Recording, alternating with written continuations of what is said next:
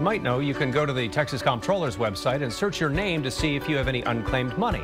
But the money we're talking about tonight is not on any state website. It's not publicized anywhere. KXAN investigator Brian Collister discovered more than $22 million stashed in state coffers, money that could be yours. Shannon, Robert, if someone is caught for something like breaking into your house or crashing into your car, chances are the court will require that criminal to pay you money for damages or injuries you may have had. It's called restitution, but many crime victims are never called to appear in court and are unaware they have money coming to them. That's why state law requires the courts to notify you. Now, this is a list of hundreds of crime victims Travis County says it can't find to give them their money, but we found it's pretty easy. This whole side of my face, swollen to like this big. Ian Peary still has pain from a broken jaw 13 years ago. What Peary didn't know until we told him was the court ordered his attacker to pay him more than $7,000.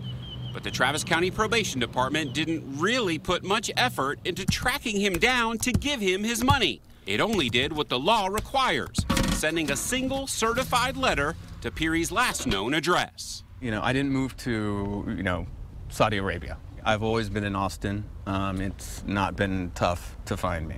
We found Ian by simply searching for him through social media. And it was just as easy to find this victim online. I noticed that he parked into my car here, which dented here, and now since it's been 8 years, it's rusted.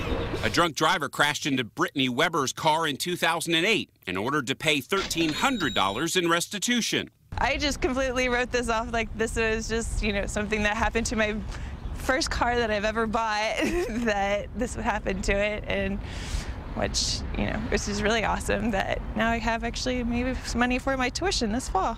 Both Weber and Peary are just two of nearly 1,500 crime victims owed restitution, who the Travis County Probation Department claims it can't locate to hand them their money. We wanted to ask the department's director, Charles Robinson, why.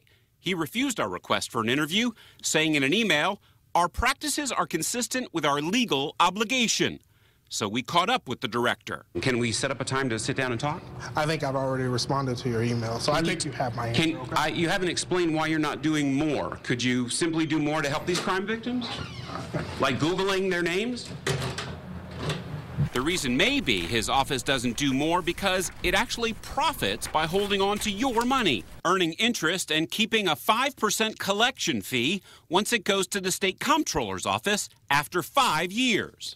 If anybody comes forward wanting the dollars, then obviously we give the money to them. The comptroller says now, because of our investigation, his office is researching how it can include these names on its unclaimed property website so victims can find their cash. So is there an ability for us to put individuals' names, so at least there's some searchable data? When we searched the data, the name of one individual who can't be found jumped out at us. $132 from an old theft case, just waiting for them here at the comptroller's office. I wanted to see if you could help me find one crime victim in particular that we saw on the list who has funds here in your office. Now that's interesting. The Travis County Probation Department says they can't find you to give you your restitution. I have no clue what that is.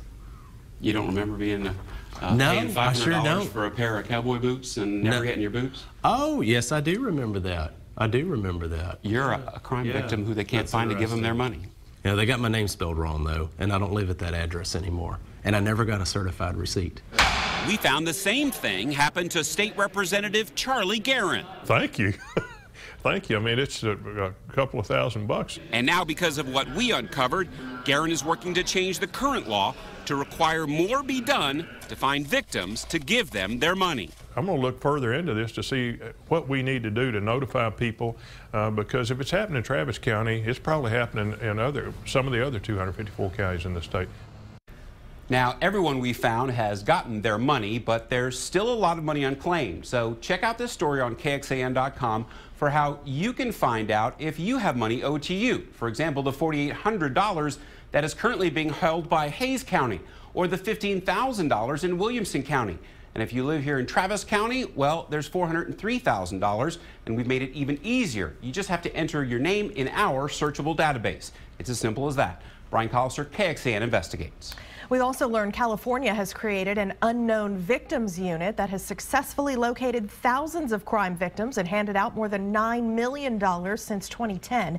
The Texas controller is now looking into how his office could do something similar. We found a lot of money for a lot of people with this investigation. If you have something you want us to investigate, email us at report@kxan.com.